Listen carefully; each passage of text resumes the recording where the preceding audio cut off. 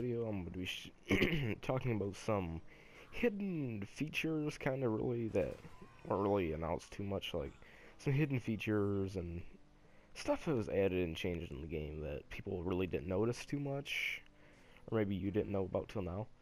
But one of them being is the ammunition wall has been upgraded, not like upgraded, but changed, like rearranged, you know what I mean?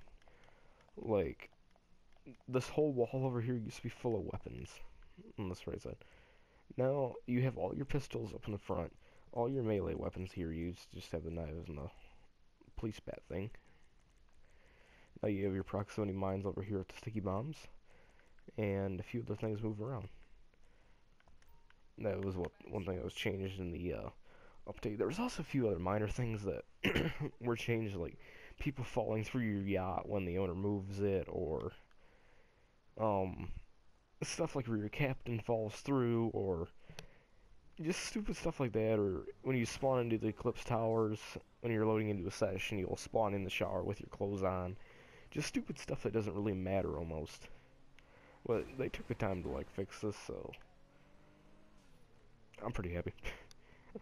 But there's a few things, like, if you, like, prevent griefing, I guess, against people, like, maybe if you're a noob and you don't know about passive mode, or you don't want to go in passive mode because you'd like to have your weapons out, but if somebody kills you 3 times within 5 minutes, and you get no damage on them, you can click, I think it's right on the D-pad, I think it is. So maybe I'm wrong. Correct me in the comment section if I am, but I think it's right on the D-pad, and you can go undetected for a certain amount of time by that one player, and then, like, you'll be undetected basically by them, but like neither of you can see each other, but you're not in passive mode or off the radar to everyone, just that one person. So I think that could actually kind of help, because it helps people griefing and other situations like that. And they also said that they've made the network's connections better and the server's more stable, which I think I've noticed just a little bit, because I'm always kind of being kicked out of sessions and lagging and stuff. So that one actually quite helped a bit. Now, another thing that has been fixed was, if you completed, I think it was the prison break heist, and you had your crew emblem on tattooed on your body, it would disappear, so they changed that. That way it's fixed. There was another one where your crew emblems were disappearing off your cars for absolutely no reason, and you kept having to take them to Dallas Customs, put them back on, and it just kind of gets annoying. But anyways, there was like so many changes in this. I've never seen this many features and stuff changed, you know?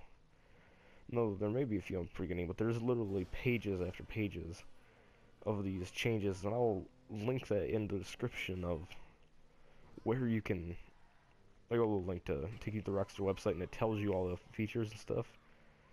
But I'm pretty sure that a lot of this is actually, like, it almost didn't matter, but it helps. Like, there was some important stuff. Like, it says,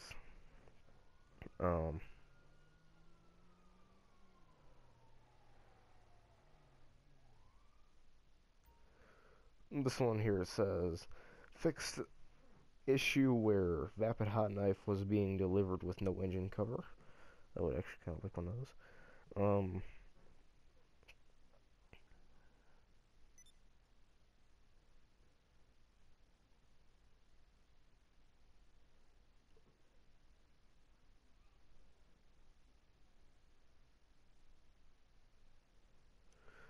Fixed issue where BMX bikes were changing colors to black after logging out and logging into online.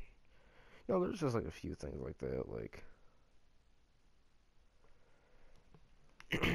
there's ones where like you could paint like your bikes, and it was just stuff like that basically. But to me, it didn't really matter. Like, it kind of made it like more cool. But I guess if you had a BMX bike and you logged out and came back in, and then you kind of wanted, if you had like a cool color on it, maybe like a modded one, something to stay on there. But either way, I like this, and I'll leave a link in the description where you can find all these patch notes and updated stuff.